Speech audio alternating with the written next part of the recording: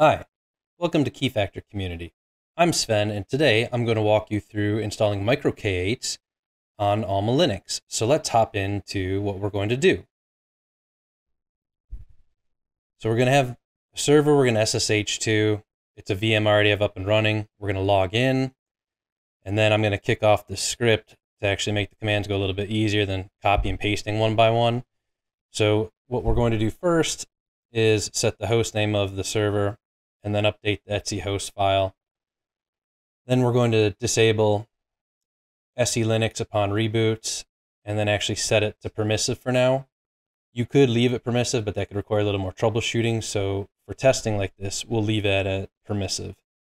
Then we're going to disable firewall D and then stop the service as well. Then we're going to install the EPEL library. That way we can install snapd next.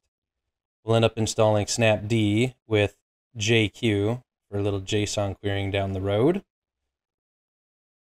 And this will load.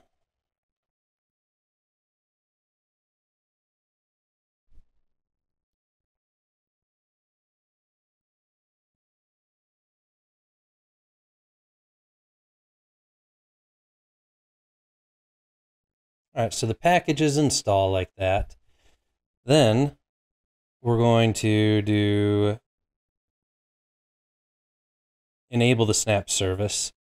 We're going to create a symlink, and now you see we typed that command too early. It takes anywhere from 10 seconds to a minute I found if we get that error. So we'll wait like this, and then we'll retype the command to start installing MicroK8s with classic mode.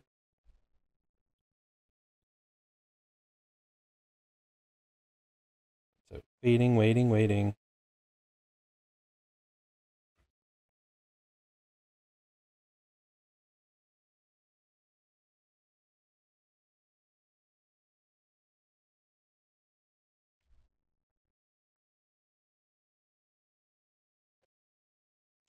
All right, so then it starts loading. It's going to do all the downloading it needs to do, and then get the MicroK8s installed. So then we'll be able to do some of the post configuration.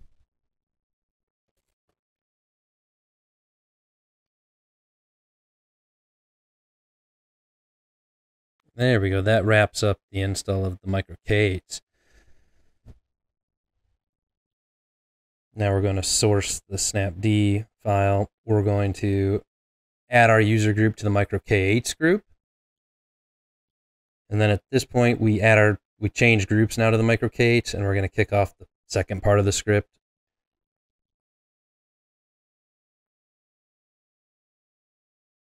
We'll create a cube directory in our home directory. We'll make sure we're the owner of it. We'll cd into there, and then we're going to copy the MicroK8s config into a config file in there. That will come in handy down the road. We'll cd back up to our home directory, and then we're going to check the namespaces of what we've got running. Notice how we don't have very much. And that will actually enable the DNS, Ingress, host path storage. We'll add HELM and get these guys to load. So this is going to launch a bunch of containers in the background. And then after that, we're going to enable the MetalLB. So that will give us external access. So anything outside of the Kubernetes environment here could actually enroll off of EJBCA as well. So this part takes a few seconds for the completion to load.